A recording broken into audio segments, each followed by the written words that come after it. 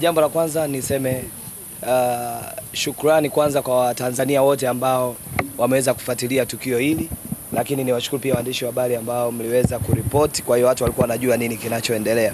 So ukiniona niko na mkuu wa wilaya, unaweza kupata dalili tu za kujua kwamba mambo yako sawa sawa, kwa sababu siko sambamba na OCD au Kwa hiyo kilichotokea kama vile ambavyo mliona, tumekuwa sisi kama Watanzania, lakini sisi kama watu ambao tuna nafasi kwenye jamii yetu ya Tanzania, tunalo jukumu la kuielimisha jamii yetu kuhusiana na janga kubwa ambalo limekabili ulimwengu la corona. Na mimi pia kama ambavyo mmeona nilikuwa nime create content ambayo napita mtaani kuuliza kwa habari ya neno COVID-19. Lakini kwa nini niliandika ule ujumbe? Ni kwa sababu nilikuwa najua watu wengi wanajua kwa habari ya neno corona, pengine nikawaza kuna watu hawajui kuhusu COVID-19. So ikabidi niingie mtaani kuuliza. Na ukweli ambao haufichiki kwenye kipindi changu ambacho mimi wanakifanya, ni kosa la jinai mtu kupatia swali. Yaani nikiuliza ukipatia, haya material hayatumiki.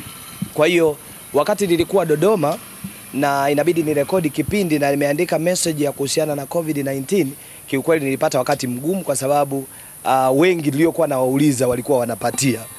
Na kama ambavyo nasema ukipatia, hiyo content mimi sitaitumia, kwa sababu kumbuka lengo langu mimi ni kuelimisha pia jamii, lakini napita kwenye engo nyingine, kwa maana mtu anavyokosea mtu mwingine akiangalia ajifunze kutokea pale.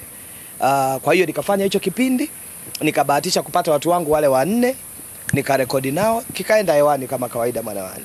Kilivyoenda hewani, hata nyewe ni mashahidi, mheshimiwa mkuu wa wilaya akawa amekiona na kile kipindi, akasema haiwezekani. Kazi kubwa tulioifanya Dodoma, ina maana watu hawajui wote kuhusiana na COVID-19. Na akasema so Masanja popote alipo aripoti kwenye ofisi ya mkuu wa wilaya au ya mkoa au kituo chochote cha polisi. Bahati nzuri mimi nilikuweko hapa Dodoma, na huo muda ambao mheshimiwa alikuwa anazungumza na vyombo vya habari, mimi nilikuwa niko busy kidogo, nilikuwa sijashika simu. So nilipomaliza tu nikaangalia kwenye miradayo, nikaona ile story. Nikasema kama mheshimiwa amesema dakika hizi chache, usiniguse na mic, utachafua shati la kanisani kesho Jumapili. Na hili si unaona niko ugenini mwanangu. Nilishia wapi? Waandishi hamna hata kumbukumbu. Nikaona kwenye media. Very good. Sasa nilivyoona nikasema kama mheshimiwa mkuu wa wilaya anataka niende, na uzuri kwenye ile clip mheshimiwa ameeleza vizuri sana, akasema aje atuelezee lengo, alikuwa na lengo gani kwenye kufanya hichi kitu, kwa sababu sisi tukiangalia tunaona kuna kitu kina miss hapo katikati. Kwa hiyo aje atueleze. Mimi nikaona hili ni jambo jema, na kwa ukweli kabisa sikutaka hata ipoe. Kiukweli jana nilikuwa na tiketi ya kurudi Dar, lakini kwa ajili ya kuheshimu mamlaka, lakini pia kutii sheria bila shuruti, lakini kama ambavyo mnajua mimi ni kioo cha jamii, nikasema ngoja nianze kwanza kwa mkuu wa wilaya. Kwa hiyo nikaja hadi hapa kwa mkuu wa wilaya. Bahati nzuri nikamkuta na alikuwa na kikao kingine, akaniambia hapa tuna kikao kingine, kwa hiyo tukutane kesho saa 4. Leo saa 4 nikawa nimefika hapa. Palikuwa na kikao, kwa hiyo kilichokuepo kinaendelea na cha ulinzi na usalama wa wilaya, na wakaniita hapo ndani kikiongozwa na mheshimiwa mkuu wa wilaya, kama ambavyo alieleza mwanzoni. Akaniuliza na kamati kwamba lengo lilikuwa nini, dhamira ilikuwa nini, kwa sababu kwa mjibu wa taratibu na sheria uko utaratibu ambao umewekwa nani atoe habari kuhusiana na ugonjwa wa corona. Serikali yetu imeweka hilo, lakini pia tunaona ni mapambano mazito ambayo tunaendelea nalo kwa janga la corona. Kwa hiyo akataka kujua dhamira yangu ilikuwa nini kwenye jambo hilo. Na mimi kwanza kabisa nikamwambia mheshimiwa mkuu wa wilaya, nikasema kwanza kabisa nikawaomba msamaha kwa sababu kikao cha kamati ya wilaya kupata nafasi ya kuanza kunijadili mimi nje ya utaratibu wao wa kawaida, lazima kuna usumbufu fulani ulitokea, pengine wangekuwa kwenye majukumu mengine. Na nikamuelewesha mkuu wa wilaya pamoja na kamati lengo lilikuwa nini. Na ninatamani pia mnao niangalia sasa hizi mjue lengo langu siku zote ambavyo nimekuwa nikifanya vipindi vyangu ni kuisaidia jamii yangu ya Tanzania. Lengo langu ni kuhakikisha mapambano haya ambayo serikali inapambana usiku na mchana, mimi kama mtu ambaye ni kioo cha jamii na kuwa sehemu ya kuhakikisha tunatuma message kwa kadri tuwezavyo, ili kila mtu awe anajua kwa habari ya corona, kwa habari ya COVID-19, so jamii yetu iendelee kuwa salama. Kwa hiyo nikajieleza kwenye kikao ambacho kimeongozwa na mheshimiwa mkuu wa wilaya. Yakawepo maswali ambayo wameniuliza, na nikajaribu kuwaelewesha pia katika hayo ambayo walikuwa wanataka kujua. Jambo jema kabisa la kumshukuru Mungu ambalo na mimi nimewaambia mle ndani, nikamwambia mheshimiwa mkuu wa wilaya na kamati, nikasema kitu ambacho nilikuwa ninakiamini, wote mnajua mimi ni mchungaji, kitu ambacho nilikuwa nakiamini siku zote, nilikuwa naiamini kwanza dhamira iliyokuwa inanifanya nifanye hiyo kazi. Dhamira yangu ilikuwa njema kusaidia watu wangu. Na wakati mheshimiwa mkuu wa wilaya ametoa tamko la kuniita, bado nikaiona dhamira njema kwamba kama mkuu wa wilaya, kama kijana amekabidhiwa haya mamlaka, aone jambo lina ukakasi na anyamaze. Kwa nini asitumbuliwe? Sijui mnanielewa?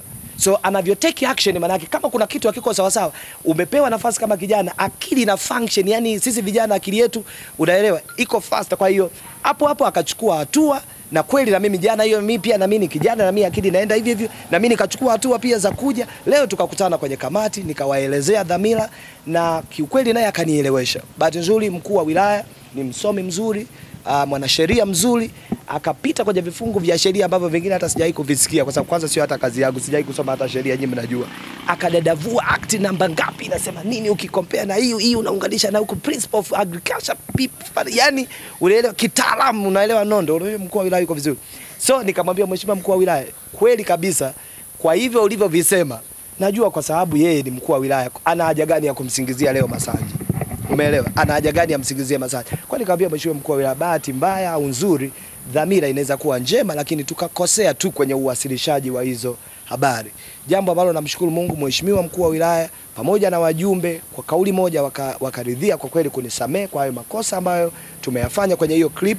Na yako mambo alitamani angalau kwa uelewa tu wa kawaida, kwamba sema ni angalau kama lengo lilikuwa kuelimisha, basi unapofanya hizo clip zako make sure zina message ambayo haiwi na ukakasi, mtu aelewe kwamba at least. Na of course ukiangalia ile clip, kwa mtu akiangalia haraka anajua kila mtu Dodoma ajui kuhusu COVID-19.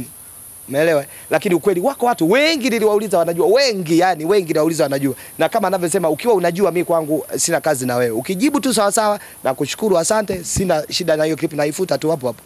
Lakini wale wachache ambao tuliwapata tukasema tusaidiane na hawa wachache kutuma message kwa watu wengine. So hivi ambavyo vilionekana vimemiss, nikamwambia mheshimiwa mkuu wa wilaya, kibinadamu tunakosea vitu, na hii ni sehemu tu ya kukosea. Na kwa ajili hiyo nikamwambia mheshimiwa mkuu wa wilaya, mimi kama kijana mwenzio, lakini mimi kama kijana wenu, kamati ya ulinzi na usalama, mnaweza mkaelewa dhamira yangu, kwa sababu sijaanza leo kurekodi hivi vipindi, na mmekuwa mkiviona kadha wa kadha vipindi vikiwa vinaenda. Kwa hiyo tukakubaliana kwamba ni vizuri unapofanya kazi angalau make sure message inakuwa inasaidia jamii, lakini inamfanya mtu anayeangalia ajue kwamba sio kila mtu ajui. Na ili hata nyinyi mnaoangalia mnajua sio kila mtu ajui kwa habari ya COVID-19, kwa sababu ila wako ambao hawajui. Yaani katika wanaoangalia inawezekana umesikia neno COVID-19 lakini hujui hata COVID-19 ni nini. Sasa niulize mimi COVID-19 ni nini? Na mheshimiwa mkuu wa wilaya, nilikuwa pale ndani sijaongea jambo lingine. Mimi ni mchungaji. Na kwa kuonyesha hii seriousness ya hili jambo, sio tu kwenye kuwahoji watu, hadi ibadani. Juzi nilikuwa ninaongoza ibada ya msiba wa ndugu yangu mmoja, alikuwa ni naibu mkurugenzi wa Tazara, engineer Timothy.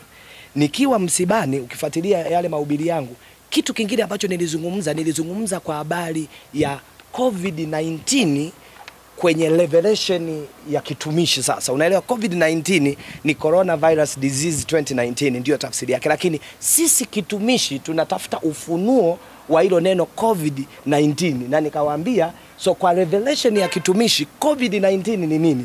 Ni Christ over virus infection disease. Na hiyo 19 inasimama baada ya Joshua 1 mstari wa 9, ambapo Biblia inasema muwe hodari wenye, sijui unanielewa eh? Yeah. Yes. Sasa tunajaribu kwenda huko na huko. Kwa hiyo nikisimama kanisani nitawaambia watu kuhusu hili, nikiwa mtaani na mic kwa sababu ni mapambano, na Watanzania wanapaswa kuelewa hizi jitihada ambazo mheshimiwa rais anazifanya lazima tuzisupport. Na kwa ajili hiyo niendelee kuambia ndugu zangu wa Tanzania, mapambano ni bado tunayo, na tuendelee kuhakikisha kwamba kila mtu uhakikisha unanawa mikono yako kwa sabuni angalau kwa sekunde 20, lakini hakikisha pia unapaka zile sanitizer lakini pia mambo ya kusalimiana mikononi, kubusiana, achana nayo, lakini pia ufuate taratibu ambazo Wizara ya Afya inatuelekeza. Baada ya kuyasema haya, nawashukuru sana ndugu waandishi wa habari. Kikao kimeisha. Hapa mnaponiona I'm free. Unaona, kwa sababu mheshimiwa, unajua mheshimiwa ana masaa yake. Unaelewa ile masaa ya mkuu wa wilaya. naweza yale Masanja. Na mimi nilikuja na hii shati jeupe nikasema kwa shati jeupe tu mheshimiwa naye atajiongeza kwamba tukamtulize ndani na hili shati hizi siku ile litachafuka mapema hili. Unajua? Nikasema acha nipige vitu visafi yani. Unajua mpaka mheshimiwa anajisikia uvivu kukuweka taxi litachafuka hili. Na bahati nzuri tulikuwa na kwenye hicho kao na OCD pia alikuwepo. Kwa hiyo imekuwa jambo jema, lakini nikamwambia mheshimiwa mkuu wa wilaya imepata nafasi pia hata hivi ya kuzungumza na mheshimiwa mkuu wa wilaya kufika ofisini kwake ningepata aje hii chance. Kwa hiyo kuna wakati mwingine Mungu alitengeneza kale idea ili angalau nipate neema ya kuja kusimama na mkuu wa wilaya tupige picha. Unajua kukaa na wakuu wa wilaya sio kitu chepesi. Si nyinyi mnaelewa Wewe mwanangu na mjomba wako hata mmoja mkuu wa wilaya toka mmezaliwa huko wenu mna mkuu wa wilaya? Hamna wewe, hamna.